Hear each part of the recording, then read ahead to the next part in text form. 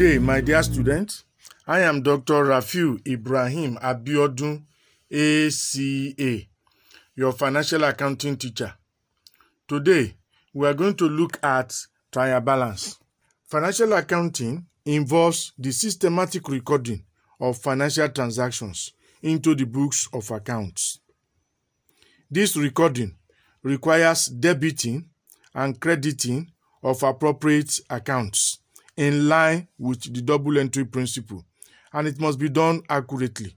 Therefore, to test the arithmetical accuracy of all posting made into various ledgers, trial balance is required to perform this function. How do we use trial balance to test for accuracy of all posting made? This is our major concern in today's lesson, learning objective. By the end of the lesson, I will expect you, students, to be able to explain the meaning of trial balance. You should be able to state the functions of trial balance. And you should be able to enumerate the rules for posting into trial balance. And you should be able to prepare a trial balance.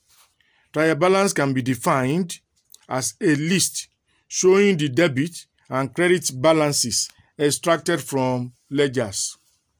It is prepared to test the arithmetical accuracy of the ledgers. The technique ensures that debit and credit balances as displayed in the ledgers are compiled. The objective is to prove the accuracy of the bookkeeping.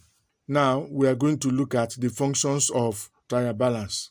Number 1, it helps to reveal the level of accounting errors in the prepared ledgers and the nature of such accounting errors and mistakes. Number 2, it proves the arithmetical accuracy and corrections of posting made into ledgers. Number 3, it serves as a link to the effective preparation of most final accounts. Number 4, it serves as a proof of knowledge of the application of the double entry principle. Number 5, it shows that the accounting cycle of collating, postings, and generating of accounting data and information from the source documents to journals and to ledgers are genuine, reliable, and error-proof. At this point, let us go for a short break, and when we come back, we will continue. Thank you.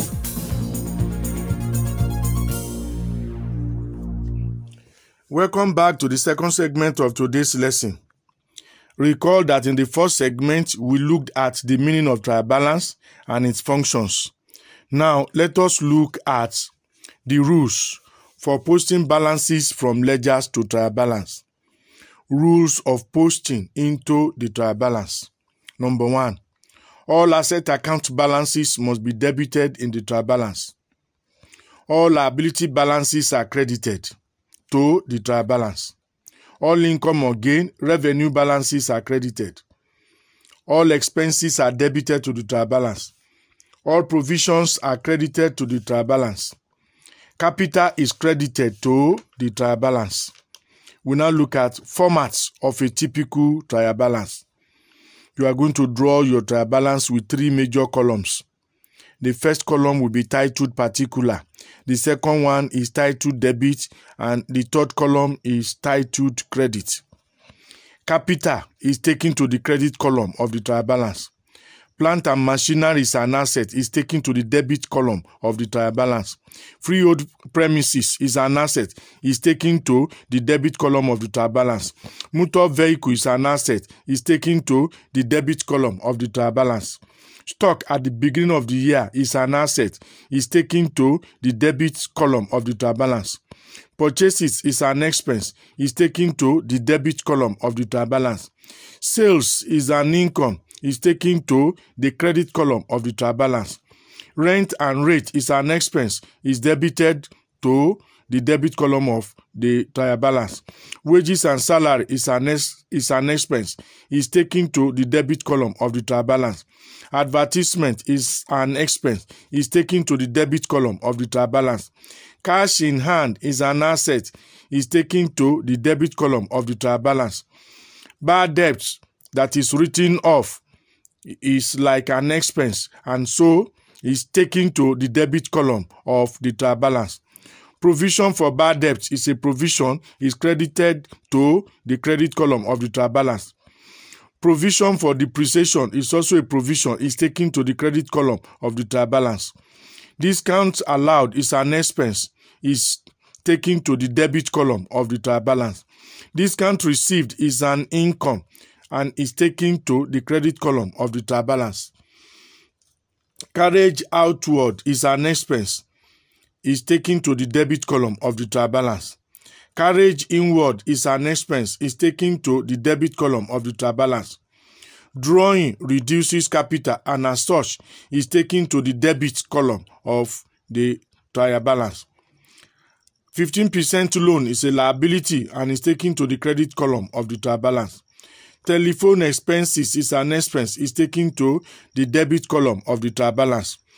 Return inward is like an expense because we are going to pay back the customer who has returned the goods, and therefore is taken to the debit column of the trial balance.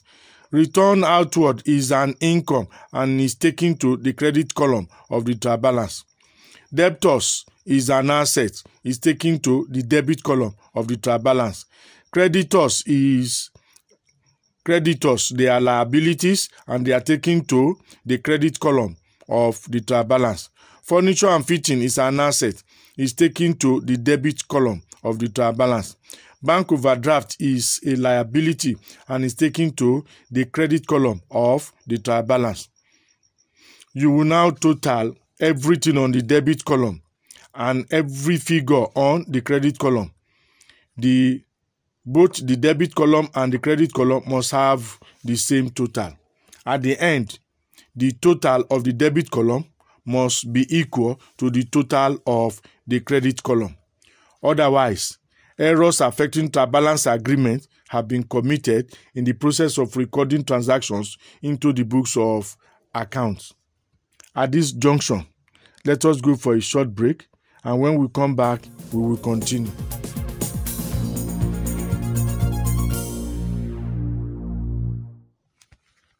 Welcome back, my dear student, to the last segment of our today's lesson.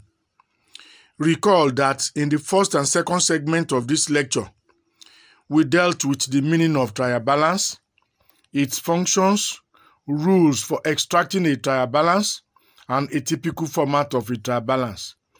Now we will look at a simple illustration. The following are the ledger accounts of Success Guide Nigeria Limited. Capital account having a credit balance of 25,000 naira after all necessary postings have been made. Bank account having a debit balance of 30,000 naira after all postings have been made. Creditors account having a credit balance of 90,000 naira after all postings have been made. Purchases account having a debit balance of 90,000 naira after all necessary postings have been made. Sales account having a credit balance of 60,000 naira after all postings have been made.